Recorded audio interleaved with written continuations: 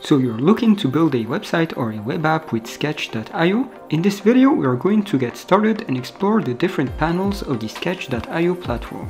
First, you need to create an account. It's free, and then create a new project.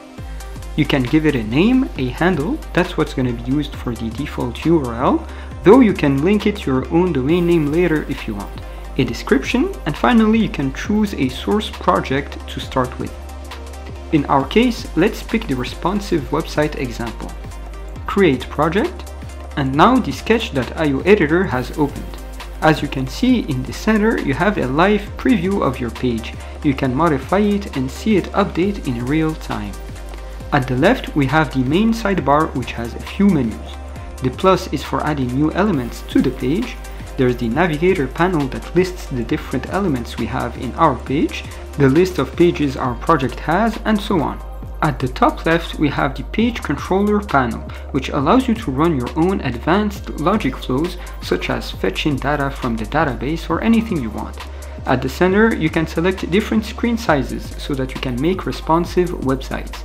And at the right, you have a link to preview the current page, to export the project and download it as a standalone React project that you can host on your own servers if you wish, and the Save button to save your project.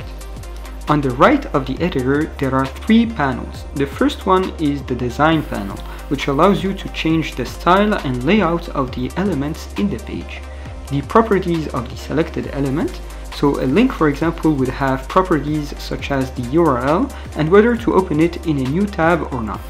And finally, there's the Actions panel, which allows you to set up specific logic flows when some event happens. This allows you to have dynamic and interactive content. You can build literally anything you can think of.